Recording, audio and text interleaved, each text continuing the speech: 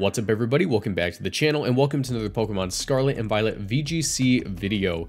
What I want to talk about today is we're going to have a little bit of a discussion about Paldean Tauros water and why it's kind of like an anti-meta threat that's been picking up in usage the past couple of days, and why I actually expect it to do fairly well at the San Diego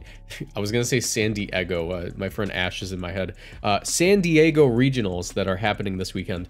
But before we get into that, if you guys enjoy this point in time, do me a favor, leave a like in the video, subscribe to the channel, and turn on notifications because I bring you daily competitive Pokemon content and answer my comment question of the day, which is, what do you think about Paldean Tauros water? And do you think there's another Pokemon that's like kind of an anti-meta threat that you expect to do well at San Diego regionals? Let me know. Let's go ahead and get into the video. So what sparked me to make this video was this top cut result from the Nino Pokebrews tour, which is actually like the last big tournament that we had before. Well, I guess not the last big one. I think the Beanie Brawl happened a couple of days after this, and it was fairly large. But this was pretty big, right? 228 participants, and we see not one, not two, and it's the same team, but three Paldean Tauros water in top 8. Now, we do have the top 16 result, which also has a Paldean Tauros fire. But the point is, there's like basically two teams in top 8, because second place and first place were the exact same team. But yeah, I want to talk about Paldean Tauros water due to this result. And it almost seems like this is the meta answer that's been almost staring us right in the face that a lot of people overlooked until pretty recently. But yeah, so let's talk about the stats on this guy. So Paldean Tauros water has the exact same stats as the other Paldean Tauros. If we take a look at just Paldean Tauros generally, it has a fire, a water, and a just straight up fighting variant. And they all have the same abilities. The only real difference between them is the move Raging, well, it's their typing, and the move Raging Bull, and a couple of like coverage moves that they get. Raging Bull, however, is the main move that they're going to be using for like their attacking move, because it is a move that takes their typing. So if they're like pure fighting, then they're going to be having a fighting type Raging Bull that will destroy screens and has 90 base power. And if they're the water variant, then their Raging Bull will be water type, or if they're the fire variant, it's fire type. So yeah, the thing with the water variant is that it also likes to run Wave Crash, so it's sort of a toss-up as to what variant you want to run. But yeah, okay, so Water Tauros, I'm just going to be referring to it as Tauros from this point forward because it's a little bit more simple. Tauros is actually a really cool Pokemon. 75 HP, 110 attack, 105 defense, 30 special attack, obviously completely irrelevant, 70 special defense, and 100 speed. Is actually a really nice stat distribution. Comparing that to the original Tauros, while I do wish it was still faster, I do appreciate the redistribution. Obviously, like the special attack went down, and the attack went up, right? The defense also went up, and we lost a little bit of speed, and those are like the big differences. But I think that overall the bulk helps it out quite a bit because it is an Intimidate Pokemon. The other Tauros, while it did have some decent HP, it wasn't able to soak up hits the way you would want a Pokemon like it to soak up hits. In the pure normal typing, while it is pretty decent defensively in the fact that you only have one weakness, it isn't great in the fact that you have no resistances other than like a ghost immunity. So Paldean Tauros water is able to switch in on more hits, and it has better stab options.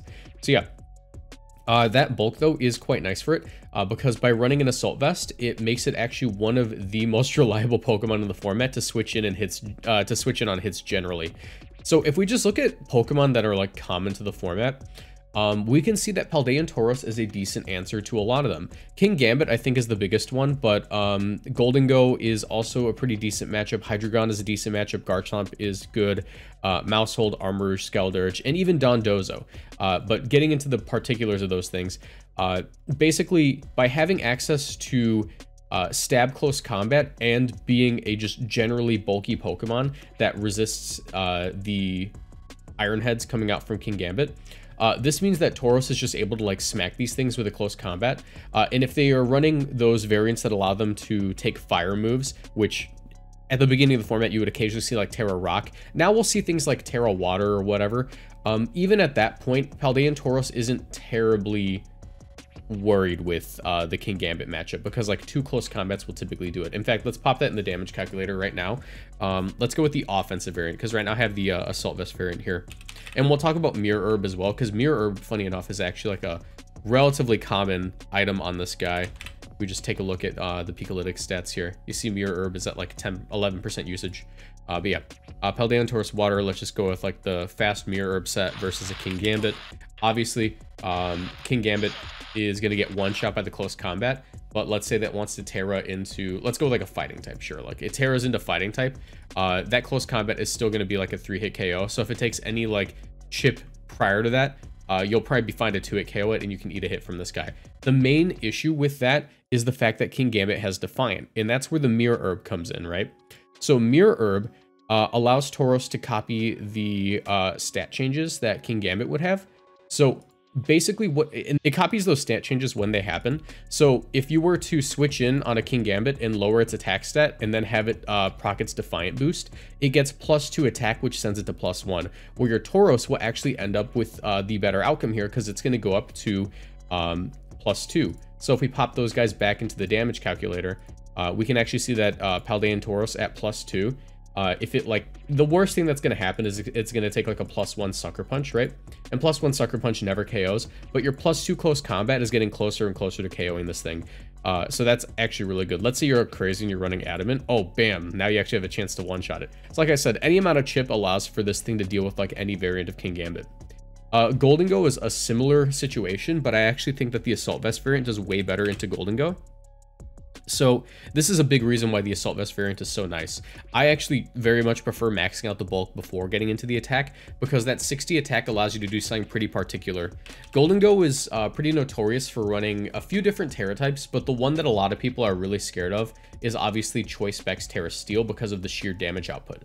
That being said, that if this thing goes for Terrastal, Choice Specs, Modest, Make It Rain versus a Paldean Tauros Water with the Assault Vest, you're a water type, so you're resisting steel moves, right? That thing's doing like 51% to you maximum. And then from that point on, it does even less and less. So like, let's say they get that -1 after the initial one. Oh, look at that. Now they're doing 34%. Point is, you not only outspeed these guys, but you're just able to stay in on them pretty reliably. But yeah, if they Terra Steel, what this investment allows you to do is you're able to outspeed them and then go for the close combat into them. So Paldean Tauros is able to basically, like, let's say that you have a Paldean Tauros and a Hydreigon on your side of the field, and your opponent has like Tailwind plus Choice Specs Golden Go. You can protect your Hydreigon, safely switch out whatever like you had next to it in for the AV Paldean Tauros, and then eat the hit, and then the next turn one-shot the Terra Steel Golden Go with close combat. Obviously, like, this only works if it's Terra Steel because it's otherwise it's a ghost type and it's immune to this move. But even outside of that, your Raging Bull does like 37 to 44%, so that is pretty decent. And if you want to run like Terra Water, that actually makes it a 2-hit KO. Or if you want to run Wave Crash, that's another option. Wave Crash also does make one more thing pretty consistent, and that's going to be the Hydreigon matchup, but we'll get into that in just a second. The reason I think that the Assault Vest variant is better off running the Raging Bull rather than Wave Crash is the fact that this thing actually does pretty decent into screens teams. Grimmsnarl is actually a pretty decently used Pokemon in this format, even though Dynamax isn't around. And it got a lot more, it definitely got a lot more value out of Dynamax, don't get me wrong, because like a Pokemon next to it could eat up hits with the double HP plus the screens. But even in this format, dual screens is super, super good. So being able to hit Grimmsnarl with the Stab Raging Bull, destroying the screens immediately, and then KOing whatever's next to it with your Paldean Tauros is really cool. And having a stronger Brick Break is just a nice tool. Because Brick Break is like, what, 75 base power? No, we're hitting him with a 90 stab water move. That is really nice. And it calculates the damage after destroying the screens. So this move basically bypasses the screens immediately. You don't have to factor that at all.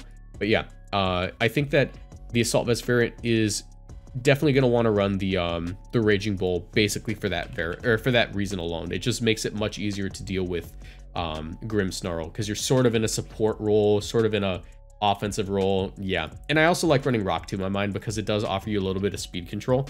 Yes, there are a decent amount of Pokemon that don't care about the Rock Tomb, like Dragapult because of Clear Body, or even some Garchomps because of Clear Amulet, but that doesn't really like detract from the value of the move.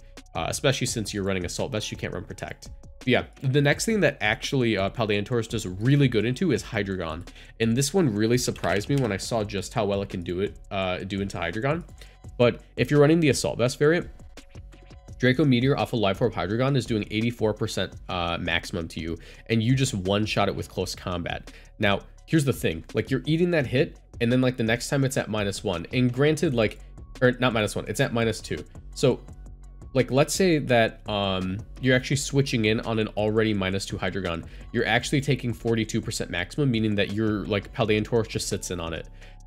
And also Paldean Tauros has 100 base speed, where Hydreigon has 98 base speed. So you actually are just able to outspeed this thing with 244 investment. You get to save those 8 EVs. And that will allow you to outspeed it, smack it with the close combat, or if they're running any kind of Terra variant, because if we look at like Hydreigon's usage, we see a couple of Terra types. Terra Steel is super common, Terra Fire is the other super common one, and there are a few like niche ones. I think Terra Poison had a little bit of a little resurgence for a bit, but it's no longer that useful. So the two main ones being Terra Steel and Terra Fire, you're actually able to just annihilate, and that's why I think that maybe you want to run the Wave Crash versus that thing, because if it goes for Terra Fire, oh wait, no, your Raging Bull doesn't. Never mind. You're good. Never mind. You don't even have to invest for that. Raging Bull will do it, apparently. 102. Why did I think it didn't do it? Why did I think it wouldn't do it? I don't know. You know, never mind. You don't need to run Wave Crash. Oh wait, I'm Terra Water. Never mind, you do. Okay, yeah. So the Raging Bull does 76% to 90%.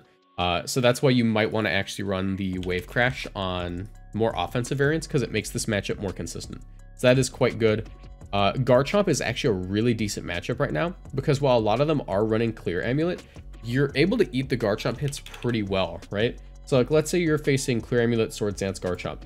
Earthquake does 41% to you, or if they're Terrastal, they're going to be doing like 55% to you. So that isn't that great, but if they are Terrastalized, now you're able to hit them with the Wave Crash. Granted, you do need to invest a little bit more to one-shot them with Wave Crash. Like if you're running the max attack variant, then that's going to be a lot easier to do. Or you could even like creep to KO them with Wave Crash. Like that's not a bad number to hit.